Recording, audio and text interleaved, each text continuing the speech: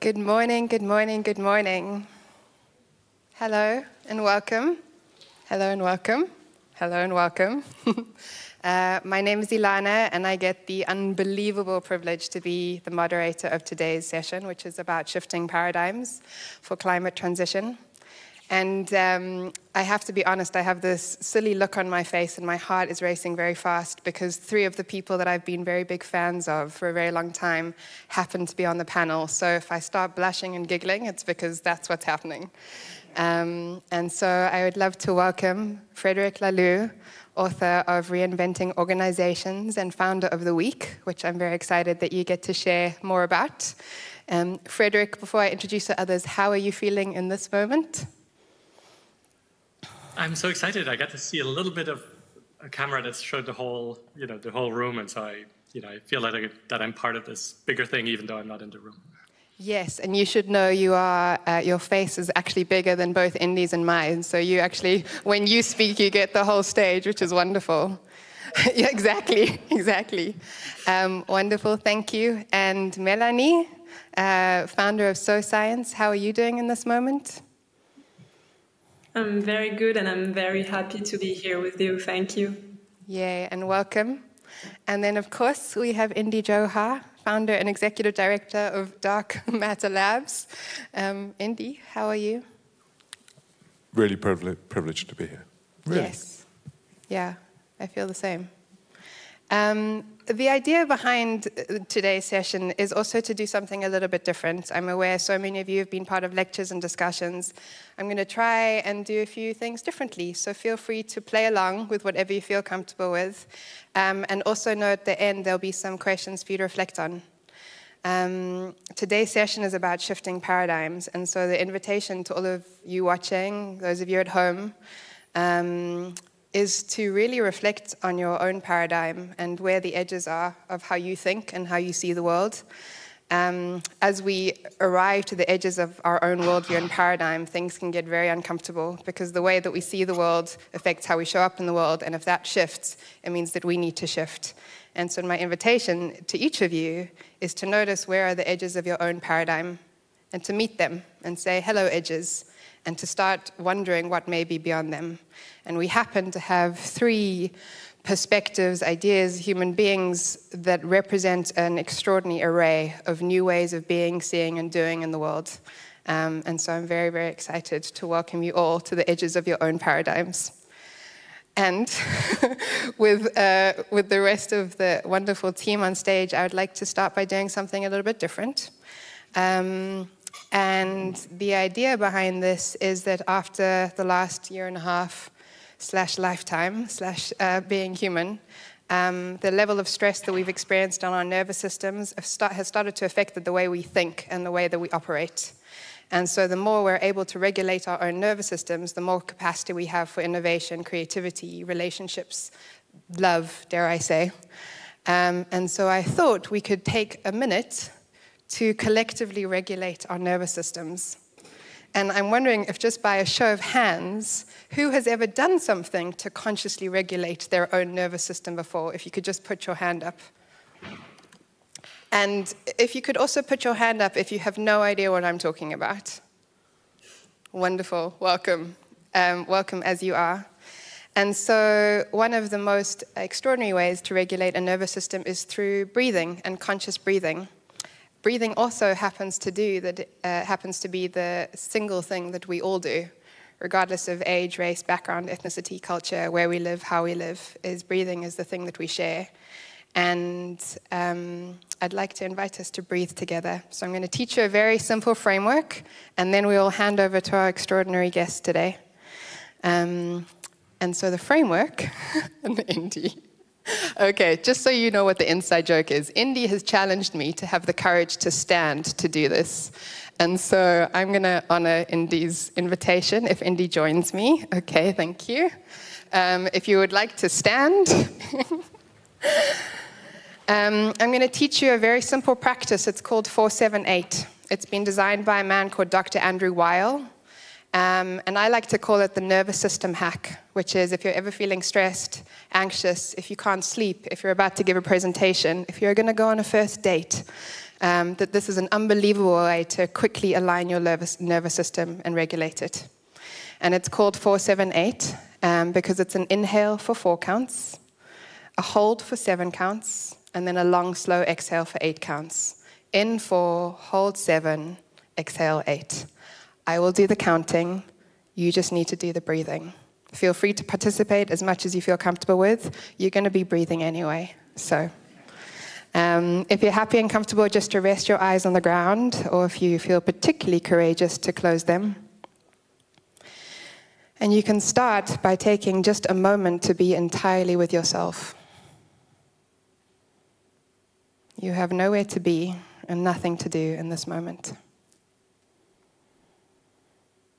And when you're ready, you can take a deep breath into your belly, expand into your chest, and let it all go. And then inhaling for 2, 3, 4. Hold 2, 3, 4, 5, 6, 7. Exhale through the mouth. 2, 3, 4, 5, 6, 7, 8. Inhale through the nose. 2, 3, 4. Hold. 2, 3, 4, 5, 6, 7. Exhale. 2, 3, 4, 5, 6, 7, 8. Last one in. And hold. And exhale.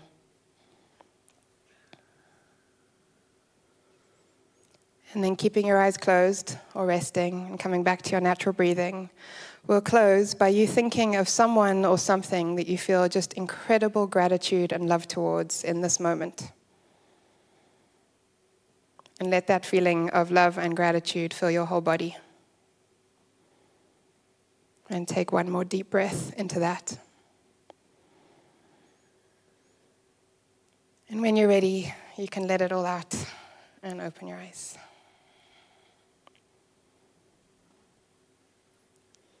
Wonderful. Thank you for playing along. You can have a seat. Thank you for standing with me. I'm curious, with a hand gesture, can you show me how that experience was for you? Any form of hand? Okay, we've got some thumbs up. We've got big thumbs up, lots of thumbs. Good. Okay. Thank you. We're going to start the discussion now. As always, please remember that we have the amazing tool of Slido. So feel free to add questions, comments as you like, and we'll get to some of them at the end. And I want to start with the original name of the session was a little bit different. And it recently changed from paradigm shift or changing mindsets to changing paradigms and shifting paradigms. And I'm wondering if, Indy, if you can speak to that shift in and of itself. Firstly, delighted to be here. I had the pleasure of experiencing what Alana did in a retreat with a great many of us together. And I think one of the things that's really conscious to me is that the scale of the transformation that we're in the middle of is beyond an idea of something outside. It's as much about how we are and how we understand ourselves in that context. And for me, I think we often talk about paradigm shifts as something outside, but shifting paradigms is as much about ourselves as it is in the context. And I think that reconciliation was really important. And so I really appreciated you holding this space, because I think we need to have really integral conversations in that position. And I think this creates the platform for it. Wonderful, thank you. And just also an opening question, Frederick, who has done such an extraordinary body of work and breadth and depth of work on paradigms in and of themselves. And I'm wondering if you can speak to what are paradigms? Why are they important? Why are we talking about this? Yeah, there's a coherent number of coherent worldviews, ways that we think about the world without even thinking about it. So ways of thinking that are invisible to us, because we think that's the only way that the world is working. And anybody thinking differently is a fool. But if you look historically, and a number of historians and philosophers and anthropologists have done that, the way we thought as human beings when we were hunter-gatherers was one coherent way. And then we had a breakthrough when we went to the age of agriculture, and we started thinking in a whole new way. And for a while, that felt like the only way. And then we had the scientific and industrial revolution, and it brought a whole other way to think about it, a way where we maximize everything, right? And we're in the middle of one of these historic transitions right now. And if so many things feel confusing, it is because we're sort of leaving an old worldview that is no longer working for us. We're hitting the limits everywhere, but this new worldview is just starting to come into being, right? And so I see this as a way of being very compassionate with ourselves. Like if you, here in this room, sometimes feel confused in your role as leaders, you have a sense that the old way of doing is no longer working, but you're not quite sure what the new way, and everybody's looking at each other and saying, like, what should we do? It's because the change is way more profound than a technical change. It's really a whole different way of looking at the world. Amazing, thank you. And Mélanie, if you'd be open to answering this in your own version of it. Yeah, I completely agree with what Frederick just said. And we see that a lot in science. My background is scientific. I work a lot with industrials. And we have a lot of technical challenges. That's true. But I believe that the hardest challenges that we actually need to deal with now are not so much technical, but actually how do we envision the world? What do we want to do with it? What do we want to be in 10 years, in 20 years? And so it's also a bit what Indy said. It's really a change that has to happen inside. And so how do we relate to each other? How do we connect to things that matters to us? And it's really about changing a mindset, a paradigm, but it's changing everything, actually. Thank you so much. And I look forward to I know each of you are going to be sharing a bit more extensively. I have one more question for each of you before we do that. From your own experience as human beings, obviously leaders in profound ways and pioneers, each of you, I'm wondering if you could just speak a few sentences about what have been your own edges and your own paradigm edges that you've then moved through. Just to give just a bit of a flavor before you each get to share a bit more. I don't know, do you need a moment to think? Are you ready to... You want to dive in?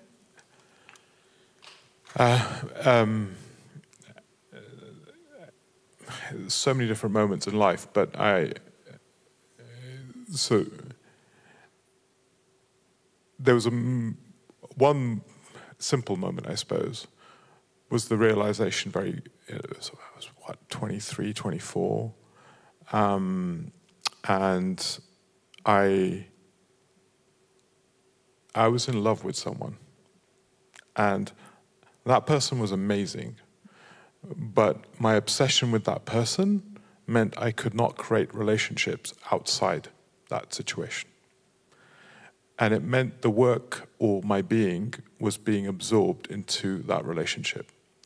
And I realized at that moment in time I could never be I could not just be drawn into the gravity of one person, because it was destroying everything else that I wanted to create and be part of. And that was a real reflection for who I wanted to be. And how do we hold the space for actually that plurality was a real conscious moment for actually how 00 was created, dark matter was created. That had to be beyond my own ego and my own singularity. And that shifted my worldview. It shifted my intentional space of decision of how I wanted to exist in the world and organize. Thank you. Would you like to pass the proverbial baton to one of our guests? Mélanie? Sure. For me, there was a very important moment very early on in my career. I was trained as a scientist, and so I was working in a laboratory in Japan. And I'm a specialist in neurosciences and wave physics. So I was working on what we call brain-machine interfaces. So how do you make a connection between a computer and the neurons in your brain directly? It was thrilling. And in terms of science, it's really a booming field. So it was great to be part of that at that moment. And as a scientist, I was really happy to be part of that change. But the thing is, I started to think about after the science, like what we call the valorization of research. What will happen of my results after I'm done with the lab? And actually, it was in the hand of the company I was working for. And so very early on as a scientist, I thought about the consequences of my act, even if, and especially when these consequences were not in my hands. So I was part of a system, and even if what I was doing was only a tiny piece of the end result, I felt extremely responsible for the whole and for the result in the end. And that was a big realization for me, because I had this kind of feeling that responsibility is not only about what you do, but how you play a certain role in a bigger system. And I think that's extremely important nowadays. Thank you. Frederick, I'm curious what yours is.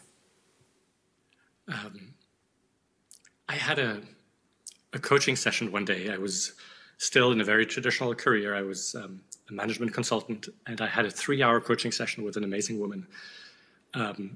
She sort of slapped me all over the place at the end. I didn't know what my name was, but it was such a profound session, because I started to understand that next to the outside world, the stuff that we can act on and manipulate, there was this inner world. And that became fascinating to me for a while, that I could start observing myself, and especially my little ego, my little, this little person in me that needed to, recognition and success, and had fears and doubts, and that I could just observe that, and that I was, and I could see myself from the outside and be compassionate with that little thing, but then also grow beyond it. And so this realization that there was a deeper part of me beyond my ego, and I think that's true for all of us, opened me up to so much more big, interesting and more, broader questions than the ones that I could look at before. And that was just so incredibly joyful and freeing, and it just sent me on this wonderful journey. I love that you mentioned the joyful and freeing nature of that. I think an ego's perspective might have a different one before one can move past it and observe it. Thank you also for honest answers. I'm wondering if moving from those, we start to shift to each of you sharing what you sense is possible, and how do we move from here. And Frederick, I know if you are prompted and ready to go first, that would be wonderful. And you can take the time you need.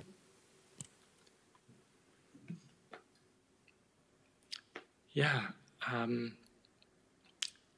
Moving more specifically into the climate space, that has been a space that I've been sort of obsessing about for a few years now. I don't know if maybe this is a question some of you share.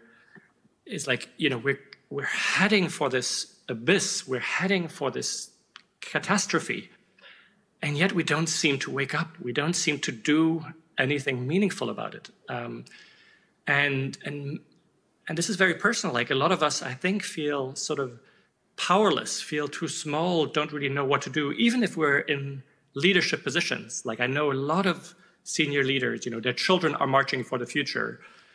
And, the children are looking to them and say, like, you have power, do something. And we often don't know what to do. And so this has been this focus of mine, like, what's wrong with us? Like, what's wrong with us human beings? Like, why don't we wake up?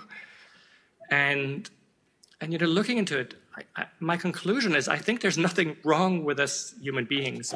I think I want to be using a wrong playbook to get us to mobilize around this big issue. And the playbook we're using, is give people the facts and they will wake up and act, right? And the problem is, this playbook has never really worked, right? It hasn't worked against smoking. It hasn't worked against AIDS. It hasn't worked against drugs, against teen pregnancy. And yet, this is the playbook we use over and over and again and hope that that will change what people do, right? One more IPCC report, scientists, getting ever louder around this. And then we're surprised that nothing happens. Well, yeah, this playbook has never really worked. And so I've become fascinated by so what could work? And to look in particular in two areas, is to look at, how did past successful movements, the suffragettes and the civil rights and the end of communism, how did they mobilize people in the face of fear and apathy? People who could also feel like they're too small, that nothing they will do could matter. And yet they managed to mobilize people. And then there's this whole field of social science that has really interesting things to tell us around, the communication of climate change and the psychology, and why do we deal with it or not deal with it. And so I believe that there's a much better playbook than give people the facts and they will wake up and act.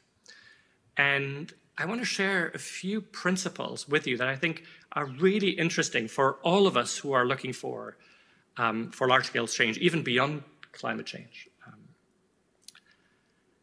And one of them is, I don't know why it's giving me two at the same time. Yeah, here we go.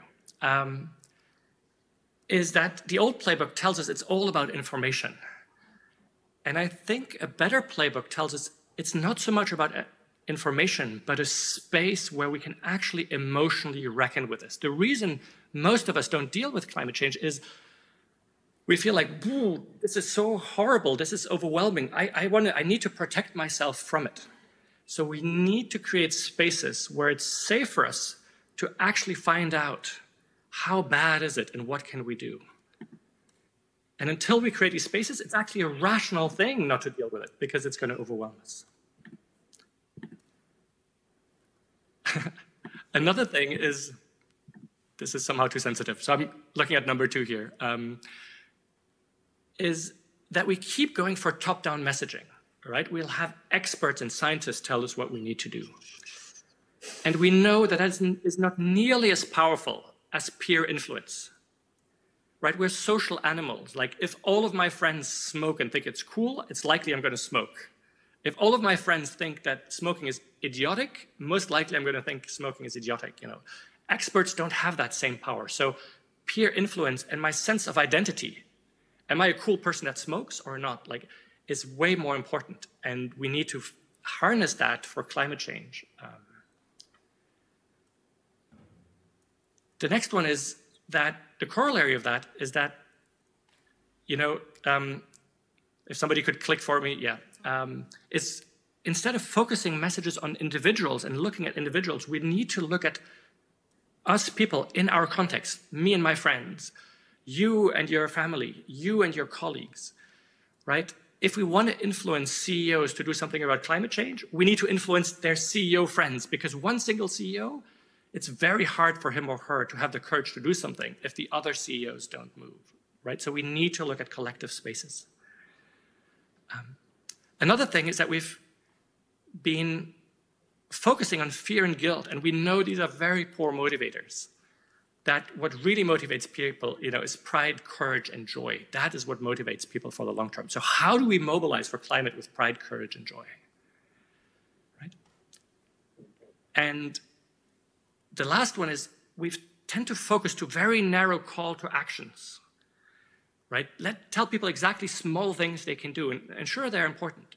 But what we know is much more important is this change of paradigm that we've talked about. This change of narrative is, real change happens when people abandon an old story they no longer believe in and move towards a better story that serves their time. Right? And so these are some principles that I think, are really important if we want to get large-scale mobilization the climate. And so this is at the heart of the week, which is, this project that I'm, doing with a number of people, my wife and a growing group of people, is to put this at the heart of mobilizing millions of people for climate change. And it looks something like this. We take groups of people, so groups of friends, groups of family, people in their workplaces, people in their churches, to spend 3 sessions together that leads them through an emotional U.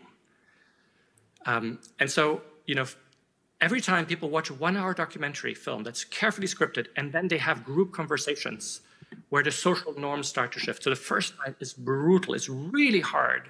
It shows you everything you've been trying to avoid about the topic.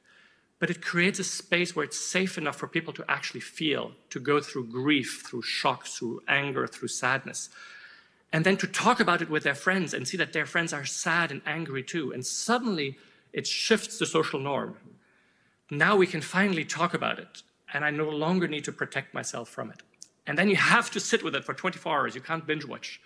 And you sit with this and you marinate in it. And then you come back for the second night at the bottom of this U, where we go into what's this old story that brought us into this mess? And what's this more joyful story that is emerging that promises, a better future? And again, people have conversations and it changes, the paradigm, the way they look at things. And then 24 hours later, they come back for the third night. And we just share tons of examples of people who've had the courage to know they've gone through some form of grief. They've stopped protecting themselves. But actually their lives got richer because they finally do something about it. Their life is meaningful. They're meeting interesting friends. And so at the end of the third night, people are super excited. And we've tested this in prototype and it works amazingly. And then after that, we offer people 2 to 6 months of support where these groups can continue meeting regularly and they celebrate their successes and people actually become active beyond things that they thought were possible before, because they're not alone, they have their group of friends, because they have a deep change of narrative, because they've been able to process things emotionally.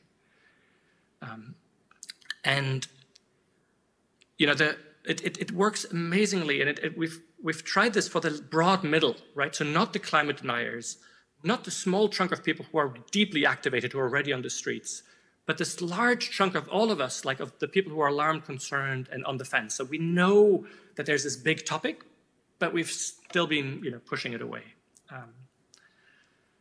And we've, this is frustrating.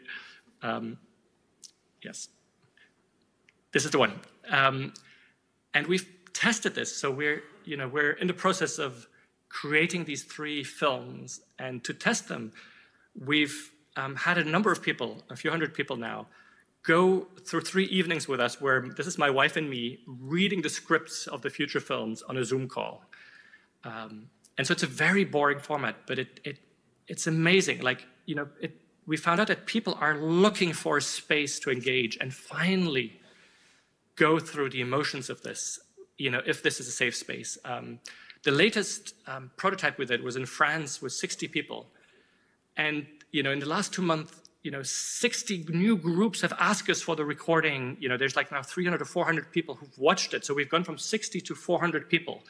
It's because people are so deeply touched and go finally, I can talk about this, that they keep inviting their family and friends and their colleagues, and they bring it to their workplace. And so, I think we have here, just a much better playbook to engage at a much deeper level with this topic. And we're, trying to create different versions of this. The week at home that you watch with your friends, the week at school that, university students do, the week at work. We're prototyping this with Novartis and Decathlon and Sodexo, really large employers who might bring this to their 100,000 employees to, get just masses of people to really engage around the topic. And the week at Faith in, with the Catholic Church, in parishes. So we were trying to create a tool that is based on this new playbook. And I just wanted to give you just concrete examples just to show there are different ways to look at how we engage people. And I think this new playbook works so much better. So that's in a nutshell, what I'm working on. On the next slide, is my email. If you want to, talk about this. There's also Lucy, her email. We're looking actively. I'm just going to make a blunt pitch for fundraising. We're looking for philanthropic donations to help us create these movies because movies are expensive.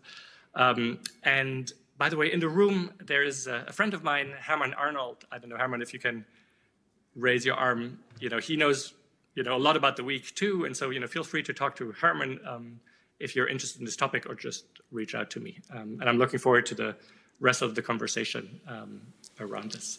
Thank you so much, Frederick, and thank you for your work and your book. Highly recommended if you haven't read it yet. I have one question before we move on to Mélanie. In a sentence or two, what is the new narrative? As far as you can tell, what is the most potent and powerful new narrative? Yeah, so let me start with the old narrative, right, is the one that we inherited from the industrial scientific revolution, which is a narrative that more is always better. It's sort of the story of more, right? That in order to be happy and safe, more is better. And we're reaching the limits of that. We're now seeing the destructiveness of that story. And this new story that is emerging, that you see in regenerative agriculture versus industrial agriculture, that you see in renewable energy versus the fossil fuel energy, that you see in new ways of sharing versus modes of consumption, is a story of reweaving connections. Is that we're not individualized machines, we humans living next to each other, that plants are not individualized machines that you grow like, machines in the field, but that we're these relational beings, and that our real happiness and safety comes from our friendships, comes from our relationships, comes from being in community together. Another way to say that is that we're much more deeply interdependent than we give ourselves credit for now. Thank you very much. It's wonderful to meet you and be with you. I'm wondering, Mélanie, if you're ready to take it from there. What do you sense is possible, and how do we move forward? I'm really happy to talk after Frederick, because I think a lot of what I'm about to say really resonates with was just said, the engagement, the community, the need for others too. But I'm tackling change from maybe another perspective, another problem. We all know we have to change, but we're very prompt to wait for others to change first. Strangely enough, I believe the way the scientific production system is currently reinventing itself can teach us a very crucial lesson about how to change. I was saying I'm the founder of SoScience, a company that is specialized in responsible research and innovation. Our main activity is launching collaborative research programs that can answer social and environmental challenges. These programs allow innovators from all over the world to propose solutions to issues like plastic waste, soil depletion, water quality, nutritional valorization of food waste, you name it. But if you compare our program to other startups challenges or research call for projects, what will strike you is that participants are not asked to apply with a ready-made solution. The solution actually has to emerge from the collaboration of participants all together. It is a product of the program. And we designed it like that on purpose, because we are absolutely certain that answering social and environmental issues requires that scientists, startups, industrials, but also NGOs, social entrepreneurs, and activists sit at the same table and work together, something that works for everyone. It is very easy to say, and a lot of people will agree with that, but it is really hard to implement. And why is so? Because of change. In a process of co-creation, everyone needs to change. Have you ever tried to make a scientist work with a company? It is more and more common today, but you will hear from those who create those connections how hard it is. Science is too slow. The researchers want to disclose everything when we need to keep our intellectual property. Or the company is pressurizing us. They do not ask the interesting questions. We don't care about optimizing their process. We are interested in understanding the unseen natural laws. These are the sentences that you will hear from these people. If only the corporate people were more curious and interested in the underlying explanations of things. If only the scientists were more pragmatic. Every partner wants the other one to change.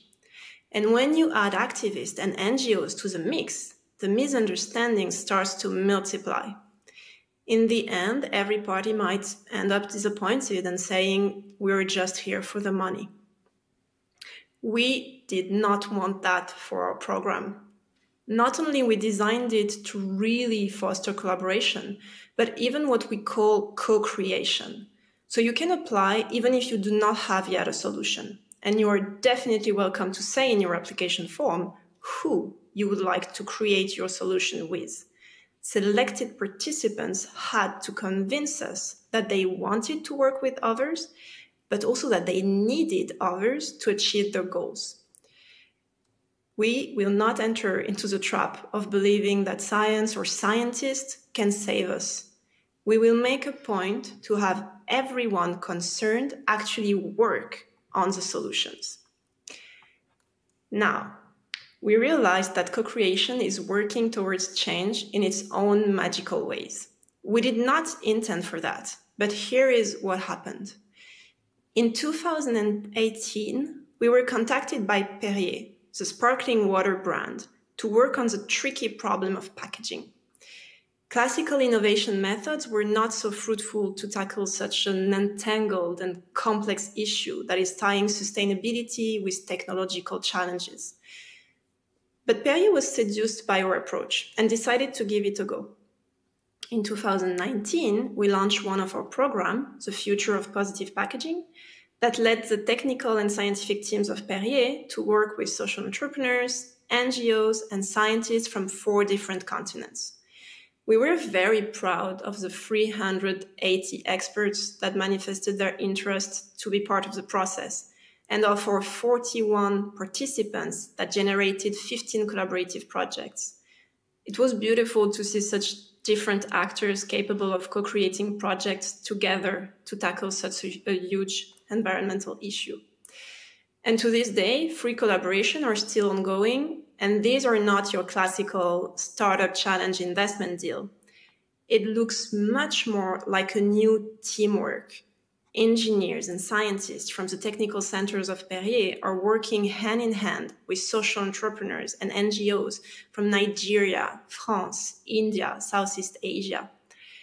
It is great to witness a really inclusive and responsible research happening.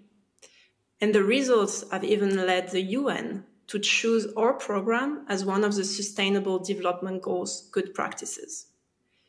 And yet, this is not what I will forever remember from this program. What I will remember is a little sentence pronounced by our partners that showed us how much co-creation changed them. At the beginning of 2020, I was on stage of a major sustainability event with Perrier International Director to talk about the initiative. In front of several hundreds people and without warning me, the director of the Perrier brand announced that every competitor was welcome to join the program. I was thrilled. You know how much competition is a serious matter in our capitalistic economy. After months of working together with social entrepreneurs and change makers, the international brand wanted to transform this environmental issue into a pre-competitive topic. Profits and growth were no longer the ultimate goal. Finding a solution to a common issue was. And what seemed impossible only 6 months before was happening publicly. This is, I believe, the power of co-creation. When in contact with others that view the world so differently from you, you start to change. But if you are actually working on a common project, if you need their collaboration for a goal that is dear to both partners, you need to understand their point of view. You need to be able to put yourselves in their shoes and come up with ideas you know will work also for them. That is real change. After years spent spurring co-creation, this is what I learned. Change happens the most easily, not when you decide it, but when you genuinely embrace others' point of views to make something different happen together. To succeed in the climate transition, I'm sure we need to join forces with humans from as many walks of life as possible. And I'm glad that science is succeeding in doing so in the research world. But I said science, technology, research will not be enough to actually tackle our environmental challenges. And even if the whole scientific research system focused on the environment instead of focusing on economic return, it will still not be enough. We need changes in every aspect of our lives. Now I'm going to say something a bit iconoclastic. I believe we have to go beyond humans' society. We have to go one step further and ask ourselves, how can we also co-create with planetary partners, with animals, with plants, with mountains? Maybe we should not concentrate so much on changing, but on seeing the world from the ocean's point of view, or the bee's point of view, or the wolf. As soon as we will be able to do so, I think change will feel effortless.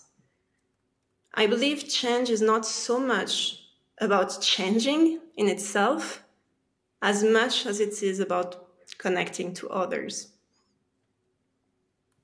Thank you so much. There was so much in there, so I'm hoping the recording of this is also possible to digest all that was shared. I so deeply love the perspective of imagine how we would see the world from the bee or the wolf or the mountain. And I think one of the things that you both touched on is the notion of multiple perspectives and how do we have capacity to hold complexity and multiple perspectives. And so I'm delighted to be able to hand over to, I guess, to you. Would you like a question prompt or would you like to dive in? I'm happy to dive in, actually. Thank you, So I think I want to sort of talk about, I think, the scale of this paradigm shift, the shifting of this paradigm, and the scope of it. And I think Mélanie rightly hinted at a kind of new relationship of ourselves to the world. So I'm going to put down a hypothesis that pretty much a lot of our social imaginaries, Thomas Bjorkman talks about them very eloquently, social imaginaries are money is a social imaginary, right? It's a constructed reality. We construct it. But so is, I would say, ownership is a constructed reality. So is debt. These are things that we have constructed. These things have been constructed from a mindset that was born probably as part of Newtonian physics and part of a Cartesian idea of the world. A very powerful idea. Now, that idea was about how humanity was in control, or ideas of control of the world in that relationship. Ownership is a theory of enslavement of one thing to another. It's a big word, ownership. We enslave a piece of land to our needs. We enslave a piece of forest to our needs. We enslave another human to our needs, ownership. Now, I believe the paradigm that we're moving from is a paradigm which is constructed around a theory of control to a new relationship of ourselves with the world. Our relationship with the future, which currently is a theory of colonization. So when we talk about risks, how many of us talk about risks to us? How few of us look at the risks we generate for the future? So in a symmetrical relationship, actually what's very clear, we're at this stage working in a moment where we are focused, we are terminating the future in many, many levels. So Our world is terminating the future. Our current world is terminating the possibilities of the future. And that murder is unaccounted for. It's a violence which is not registered. At the same time, actually our theories of control and ownership, all these things are manifesting in a particular way. So we have, I think, one of the big challenges for democracies is that we have no theory of long-termism or capacities for long-termism. We do not think at the 50-year cycle. We have no theory outside presentism.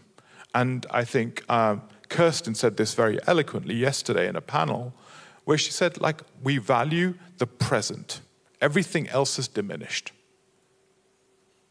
Now that is a choice. Discount rates are a choice of how we've constructed the value of the present and discounting the future. So for me, one of the big things that I sit with is a kind of more fundamental question of a paradigm shift and a shifting of paradigms. The idea of public and private. What is private wealth? I asked this question in a really substantive way. Is wealth possible privately if the world burns? Does money retain its value? Does a house retain its value? I'll give you a classic example. It's amazing, this place, right? If I took one of the houses, any one of these houses outside, and picked it up and put it in the middle of Russia, how much is it worth? Next to nothing. The house's value comes from its monopolistic access to all the quality of context that you live in. Pretty much all of it. So a house is not the function of the ownership of the boundary of the land. The house is a function of its relationship to public and civic goods. Yet what we create is a theory of property which is focused on the land itself. Who owns soil? And ownership as an idea is fundamentally the right to destroy it. Do any of us have the right to destroy something that has taken 10,000 years plus to build? So I suppose I sit here with a little bit like there is a fundamental shift of our relationship to the world. And that relationship is in space and time, and it manifests in our institutional infrastructures. Employment contracts are an extension of servitude. You will work 9 to 5. You will not say anything that the company does not want you to say. Where the hell's the democracy in that? You live most of your life in enslavement. Democracy exists after 5 o'clock. So we have not invented, actually, and we have not created a theory of liberation and a theory of freedom, which is actually real. We are still living most of our times in a theory of control. So I think the emancipation that we're talking about is a much greater emancipation. It's about a new relationship with ourselves. So if you talk to indigenous leaders in Canada, they talk about a nation of trees. The trees are a nation. I think we're looking at a fundamental worldview. And that worldview is constructed because I think we constructed our worldview and our paradigm on an idea of a perceptibly infinite world. And in an infinite world, everything was about creating objects. So you understand everything in an infinite world by objectifying it. And the objectification is both in our language, the use of nouns, it's also in the idea of predictability. Mélanie again mentioned how we exist in uncertainty and other things. So predictability is about objectification, making it under our control. So how do we operate in an age of uncertainty? And I think just to bring one other thing, my old provocation, I think we often talk and operate in a theory of truths, which is fundamentally problematic. The great gift of science was not truths. The great gift of science was for us as society to hold uncertainty together. Because science is about holding uncertainty. E is equal to mc squared may be true, but it may not be true, almost certainly in a period of time. but it's a mechanism for us to socially hold uncertainty as we evolve. And too often, we are sucked into theories of truths. And I think it destroys our society to be able to hold the evolution that's necessary. And that's, again, truth is an extension of this idea of objectification, objecthood, turning things into control. Now, when we start to live in a world of uncertainty and operationalize ourselves in a world of entanglement and recognizing our entanglement, how do we create, and I think our current entanglement is a quasi-entanglement, which is effectively entrapment. Many of us can feel it in our bones. And the question is, here's a key word, what is freedom in an age of entanglement? What is a new theory of freedom in an age of, is it freedom to escape or is it freedom to care? So, and I think these things manifest everywhere. They manifest in how we do all of our social imaginaries. And the real revolution for me is how we take these new social possibilities and recast these institutional infrastructures around us. That is the work of the age, because we're trapped by these codified social imaginaries into what is possible, what is not possible. And I think liberation lies in recasting those. That is the great revolution. I think that's what Frederick, Mélanie, that's how I see what you've been contributing, is recasting these institutional infrastructures in a really imaginative way. And I think that will create new value, new concept of value. And I'll end here, that when we talk, and I mentioned this a little bit yesterday, that if you were to price the social environmental losses onto the balance sheet of companies, we're talking economic Armageddon. Even the best companies don't survive, which tells me something. Which tells me our theory of how we construct value and what will be the products and the lives of tomorrow will be radically different to what we perceive them to be. That requires us to reimagine ourselves. And every revolution, every transformation has been conceptualized at reimagining what it means to be human. Which is why I felt Alana's contribution at the beginning was really critical. We think of ourselves as singular identities. We're not. We're a movement of identities in ourselves, plurality. We're a multitude of organisms in ourselves. Far more non-human DNA than human DNA in you. Our brain is not here. Our brain is a social construct. Yet our theories of individuality, self-sovereignty, all these things are constructed from an old mindset. And to approach this next revolution, I think we have to recognize the transition in ourselves, but simultaneously recode the institutional infrastructures. And we have done this before. This is not crazy. It is doable. People are doing it. And if you want to construct the next generation of value, that's where it will exist. Boy, I'm glad it's you. I have a question. Because again, there's such a wealth in your capacity, and I'm curious, and it's kind of inspired by one of these questions as well, which is if there was an invitation to this group of people, to those watching, but also to our human and maybe beyond family outside, what is the invitation you have for them to step into this new paradigm? You can touch anything. Anything you touch. If you're HR, reimagine your employment contract. If you're CFO, reimagine your theory of your balance sheet. It isn't. Profit loss balance sheets are a very, very narrow American model imported since the 1960s. Look at 1950s Italian Marshall Fund institutions, four-way balance sheet models. You can literally touch anything. And everything changes, and you're going to see it in front of you, and you'll see the value. So I don't believe this is a hierarchical problem. If you're looking at the future of institutions, reimagine the IMF, because we're going to have to do that. If you're working on democracy, our industrial democracy is not fit for purpose in a complex emergent world, which is real-time changing. Embrace structural change.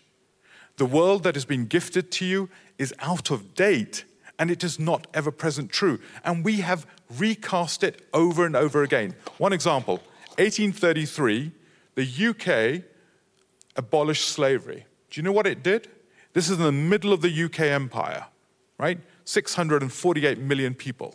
648 million people. They took 25% of GDP.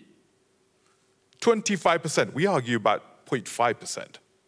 They took 25% of GDP and abolished slavery by compensating the slave owners. It's problematic, but they did it. They compensated the slave owners because the ownership was collateralized with the banks, which refunded the banks, which then started the second industrial revolution. The scale of what is possible has been done in our history. And I fear we're trapped in the presentism, which I think is a lock-in of powers that currently exist that do not want to embrace the change. But you can touch anything. You can touch anything. Thank you. I know we've only got 3 and a bit minutes left, so I'm wondering to each of you, Frederick and Mélanie, what your equivalent invitation, but if you can do the short version. Mélanie, what is your invitation? Yeah, I think something that Indy said that is very interesting is that we are stuck in the present. And my invitation would be to think of how you can connect the past to the future. We've talked a lot about the different revolution we've seen. Frederick talked about the agriculture revolution, then we talked about the industrial one. And I really think we need to have deep thoughts in what is our past, where we are coming from, and why our world is what it is today, and how can we better connect the past to what will happen in the future. And if I talk about the future, is of course because I'm a scientist, and in the labs we are always watching towards the future, but in a very specific way. And now what we need to do, I believe, is try to better embrace what we were doing before, what was working, because this environmental issue is quite new somehow, if you look at the history of the Earth. And so how can we better understand where we are coming from, what we were doing thousands of years ago, that of course we cannot do anymore the same way, but make it something that can work in the future. And so, yes, indeed, stop trying to be so much stuck in the present truth, because what is true today will not be true tomorrow. I think it's extremely important. Thank you very much. Frederick, you are challenged and invited to do a very summarized version.